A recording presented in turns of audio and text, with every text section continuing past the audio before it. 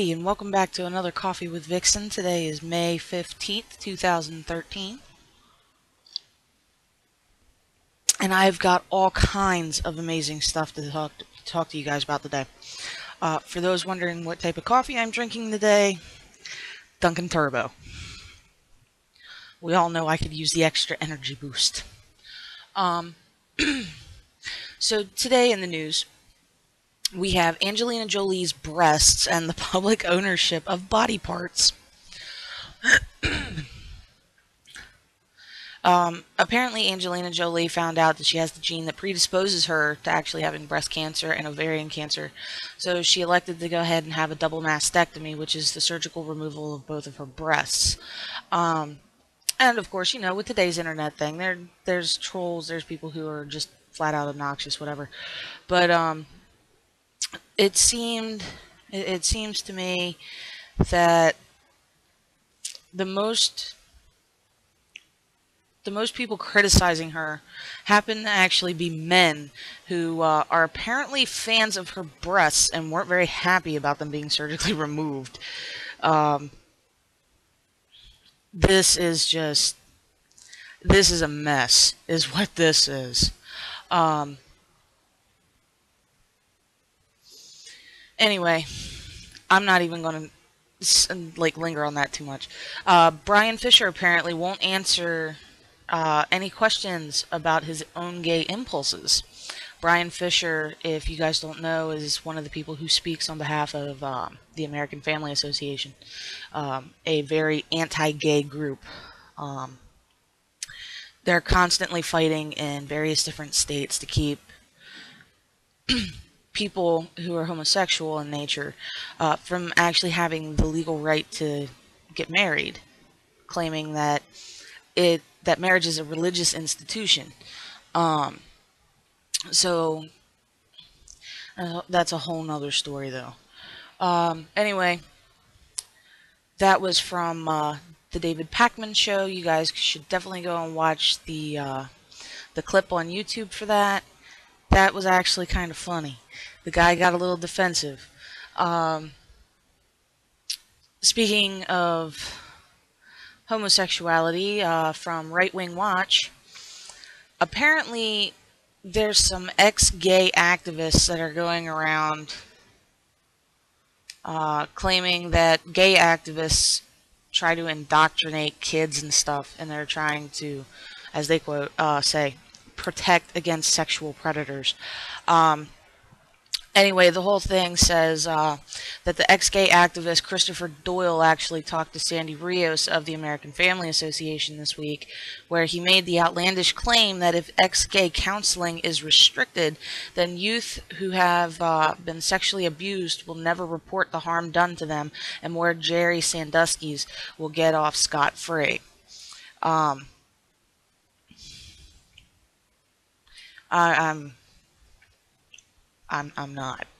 not touching this any further than that with a 10-foot pole. These people drive me absolutely insane with some of the stuff that they come up with. Moving right along, some good news. Maine's panel actually endorsed labeling for genetically modified food with an 8-4 vote, which moves Maine farther into the national debate over genetically modified food, and it also unfortunately moves them closer to messing with agribusiness and biotech giants like Monsanto, which, if any of you guys have been following anything on Monsanto has actually threatened to sue states in the past for the whole concept of labeling legislation. I don't know about you guys, but I don't want to be eating GMO foods. They produce a lower crop. It's been scientifically linked repeatedly to various different things, from leukemia to other types of cancer. Yeah, no, I want my food labeled. I wish Delaware would pass laws like this, because the whole concept of GMOs is getting a little weird these days. From Scientific America, and you guys know, if you don't know by now, I love the science aspect of things. From Scientific American, This is actually an article on why rituals work. Apparently, over time, archaeologists and anthropologists have studied various different rituals from various different cultures, and now psychologists are getting in on it, and they're actually finding that it can take the by doing these different various rituals, it can actually reduce the feeling of stress. It can help you through grieving processes and things along those lines. um, and the article really does go in more in depth. It's a 3-page article, and I definitely highly recommend you guys to take a look at it. It's very interesting, um, and kind of actually lends um, a little scientific leeway into people who practice various different rituals as religious practices, or in their religious practices rather, such as people who practice various forms of paganism, like myself. Um, a little bit of sad news: Amazon tribe apparently is facing extinction due to illegal logging, while the Brazilian government actually just kind of stands by and lets it happen. Um, some food safety issues are going on. Tests have now shown that most store honey isn't actually honey at all, and without pollen being in the honey, there's no actual way to really tell if it's coming from a safe place or not. Um, I don't know when the last time you guys went to a Dollar Tree was, but they actually have honey flavored syrup, which is not honey. Um, and I guess there's some companies out there that are like so gone overboard with this that it's ridiculous. There is one thing that the FDA has actually pointed out. It says that any product that's been ultra filtered and no longer contains pollen, it isn't honey. However, the FDA isn't checking honey sold here to see if it actually contains pollen. Ooh, what a joy. Um, these are actually, I guess, the tests are being done by independent contractors and things. Um, definitely worth checking out, though. Big props to a libertarian in New Jersey. He's running for Senate candidate and decided to go ahead and smoke pot in park. It was awesome. Um, when he was asked, "Who is this for?" he responded with, "This is for all my brothers and sisters who are currently being held prisoners of the war by our government as a result of the war on drugs." Dzarn, who's 46 and running on the Libertarian ticket, is actually called it a public statement for marijuana legalization, and no police, thankfully, were in the area to arrest him. Um, his whole thing that he's trying to run for his platform um, is regulating and taxing cannabis, as well as cutting property taxes and increasing government transparency. This is actually, these 3 things are pretty common with libertarians. Um, so that's not too bad. I really am rooting for this guy. I want to see what he can do. Although I'm not in New Jersey, so it's not really going to affect me all that much. Um, moving along.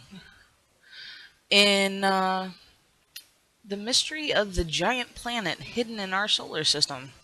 This was actually quite interesting. And I don't know quite where to begin. Uh, anyway, according to 2 particular scientists, John Matisse and Daniel Whitmire from the University of Louisiana at Lafayette, they're saying that there's a really big planet, a Colossus planet, that is hiding in the Oort cloud, the asteroid beehive that actually forms kind of like an outer shell um, of our actual home solar system. Um, Anyway, they claim that the data captured by NASA's Wide Field Infrared Survey Explorer proves its existence. Now it just needs to be analyzed over the next 2 years. Very interesting, though. Um, and they're calling the planet Tyche, I do believe is how it's pronounced. It's Tyche. And this, I guess, would be the 9th planet, again, of our solar system, since they decided to remove Pluto and call it a planetoid. Moving along, I don't know if you guys have actually seen this or not. I know I've seen it recently, Fox News in particular. I overheard something on the TV, and I walked out and bam, there's Fox News on the TV. But they were going on about how apparently there's some big scandal with the whole Benghazi thing, and this, that, and the other, and that there's some new leaked evidence. This article is from yesterday, and the actual link to the real email is in the article. You guys should definitely go and take a look at that. But this one here confused the hell out of me. Mainly because I mean, I understand that Fox News doesn't like get its facts straight and legally is allowed to lie to us and all that good stuff. At the Supreme Court case, the whole 9 yards with that. But I mean, this leaked email was obviously doctored, and people just grabbed it and ran with it. Like, there was no fact checking, nothing. And this is why I can't stand Fox News, and I can't stand most mainstream media because of this particular fact. They just grab hold of the first thing that they think is a good story and run with it.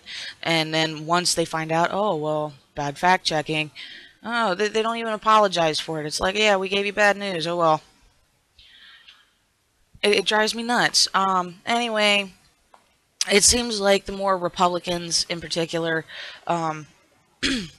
try to discredit the president, the more information pops up that, like, debunks all the weird crap that's coming out of their mouths.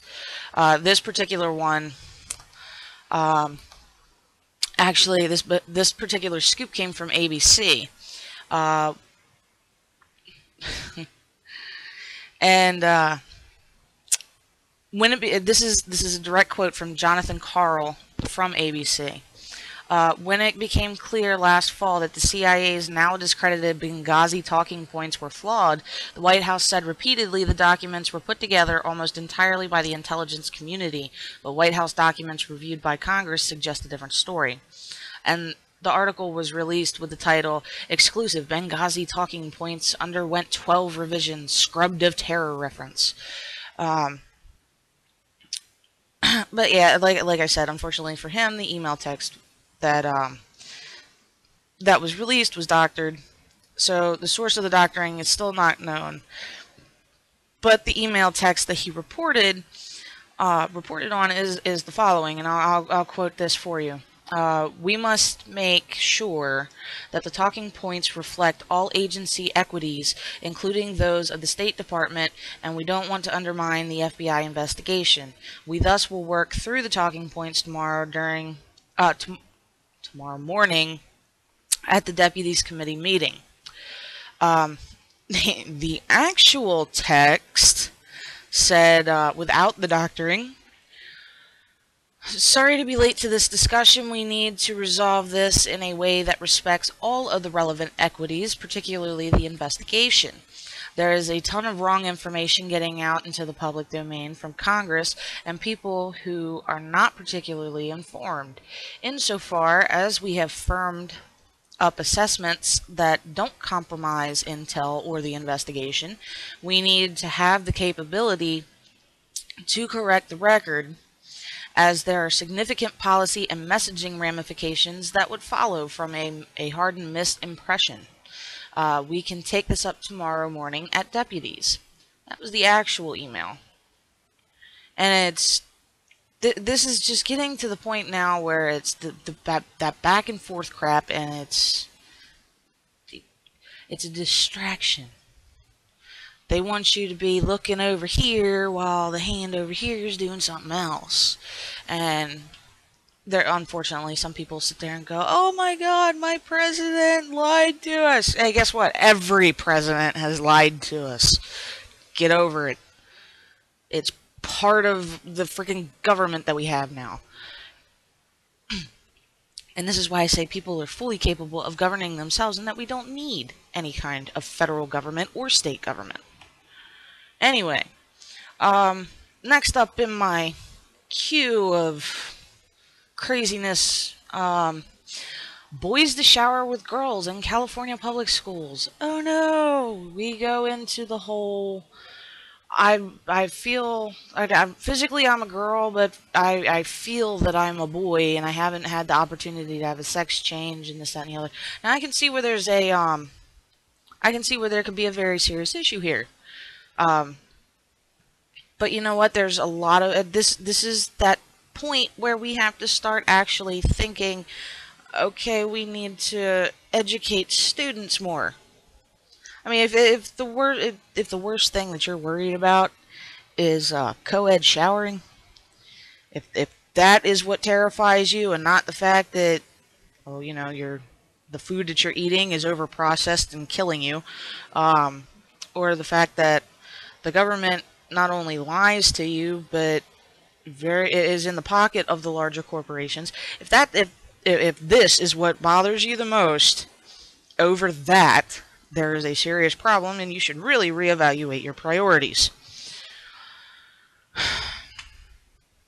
Anyway, apparently, the California Assembly, which is the equivalent to the House of Representatives in most states, passed Assembly Bill 1266 by 46 to 25 vote, which essentially, I guess, it was all Democrats that voted. Republicans either didn't vote or abstained from voting. Um, anyway, the the bill states that public schools cannot discriminate in any way concerning the sex of the student. Both sexes are to have equal access to all offered courses, counseling, and athletics. Any student can try out for any sport regardless of their sex. Um, and then it goes on to say, but the kicker in this statement contained in the bill. Um, this is what it actually says.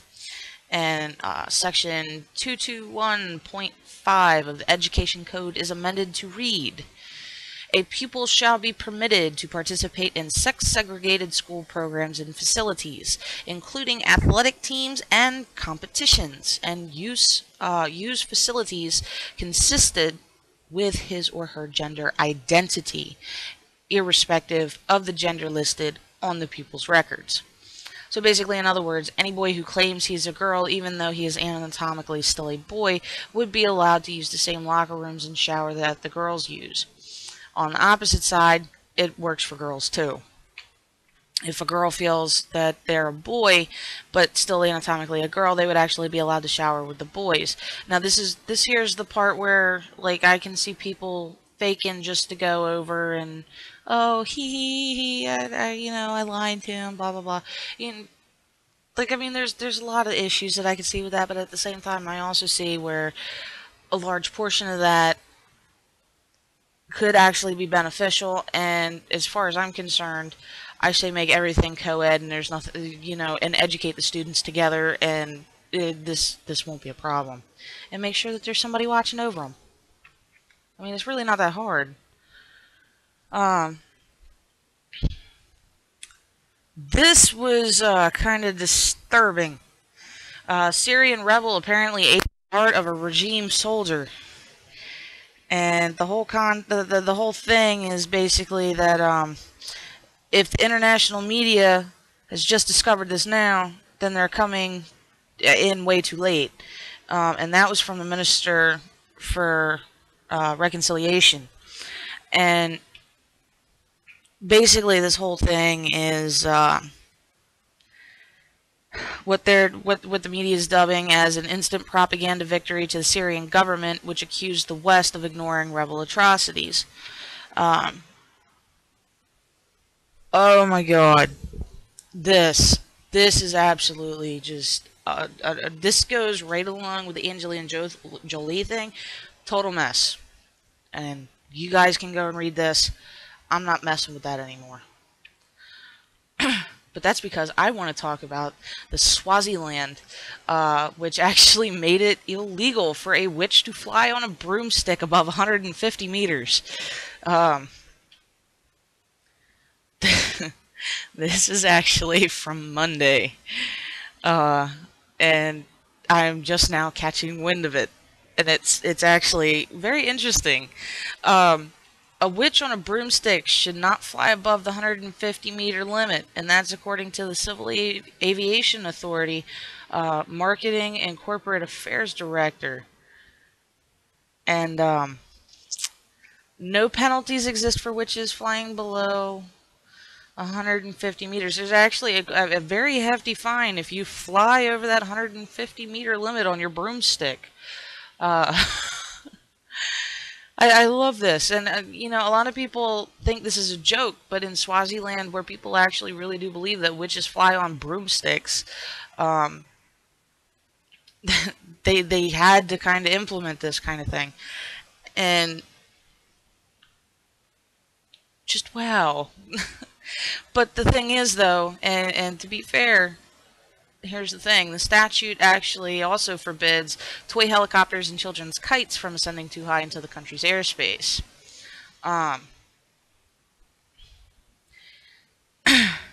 Apparently, they also had arrested a private detective who was operating a toy helicopter which was equipped with a video camera, and the dude boasted about using it to gather surveillance information. So, I mean, I can really see where something like this would actually take place. Like, this is straight legit.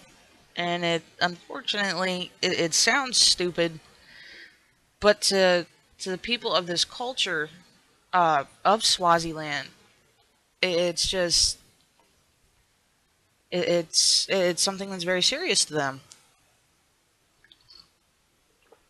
As a practicing witch, no, I don't fly on a broomstick, but, um, who's to say that maybe there is a a older woman, younger woman, middle-aged woman, who knows, flying around on a broomstick. Or maybe it's some prank that people are playing on these poor people. Who knows? You know.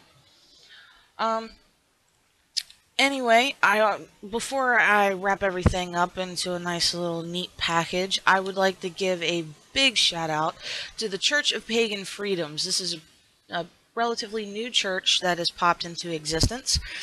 They are a legitimate church. All faiths are welcome, and I've actually been working with a few of the people that founded the church and are elders of the church, and they're very nice people, um, very interesting people to talk to. And of course, you know, I'll drop a link down below for you guys to go and check out uh, their website. In the meantime, I have a few of my friends that actually have 2 trailers up right now and are trying to actually win the $50,000 grand prize from Pickseater.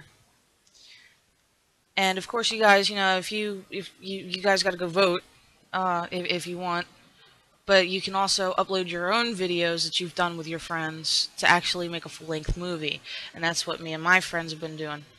Um, the first one is JD and Bento's strange yet satisfying journey to Denny's. Actually, a very interesting thing there. And the other one is State of Disillusion. State of Disillusion is actually by far my favorite one that I've helped out with. And I guess what's more terrifying of the whole thing is that state of disillusion is actually something that you could actually foresee happening, or you can find in the news. Um, Even though this is a completely original idea, it's still not that far out of the scope of possibilities of things. Also, want to give a shout out to Conversations While High. Uh, anyway, Conversations While High is actually recorded and produced by a buddy of mine who actually makes the intro music to my show. Um, and I have to give him a shout out because not only has he done 2 video trailers now for Pix Eater, but he does Conversations While High, JD's Kitchen, and just all kinds of crazy different things. Um, Definitely go and check him out. Not only am I going to put an annotation somewhere over here for his stuff, but I'll make sure to drop a link in the description for you guys too. Conversations While High is basically a bunch of potheads sitting around getting high, talking about various things that are actually important and impact people as a whole. In particular, the newest one is the Bill of Rights, and we come up with a conclusion at the very end. Um, it's a lot of fun. JD's Kitchen gives you ideas for things that you can do, either with cannabis, shrooms, or how to make your own hooch in one particular case. It's actually quite interesting, and it's a lot of fun to actually work with JD. He's a very creative individual, and you guys should definitely go and check him out. Plus, his music's not half bad too. So the guy's actually very, very multi-talented, and he's an amazing person. Anyway, this wraps up another episode of Coffee with Vixen. You all have a very wonderful day.